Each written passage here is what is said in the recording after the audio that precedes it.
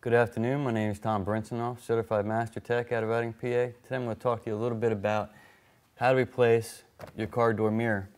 It's really not that difficult. The first thing you want to remember is you got to take your door panel off. You got to take all your screws off. This one has like 5 or 6 of them.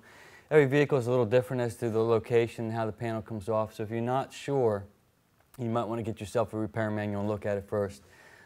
Like I said, every door panel is a little different, so if you pull one wrong or you're not sure, you might end up breaking some clips off on the inside.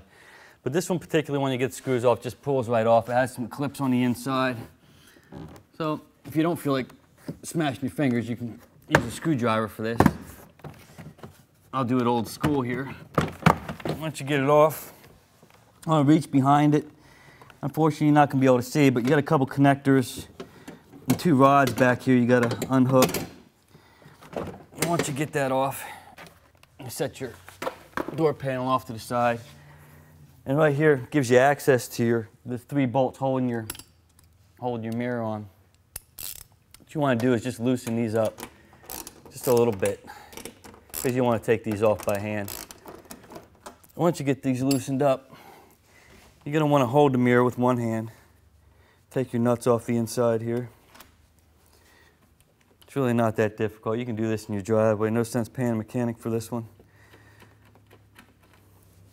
Just try not to lose them. Get your 3 nuts off here. Make sure you set them somewhere you're not going to lose them. In this particular mirror, since it's a power mirror, it does have the harness that goes through it, so you'll have to work with this and get it out also. But once you get it out,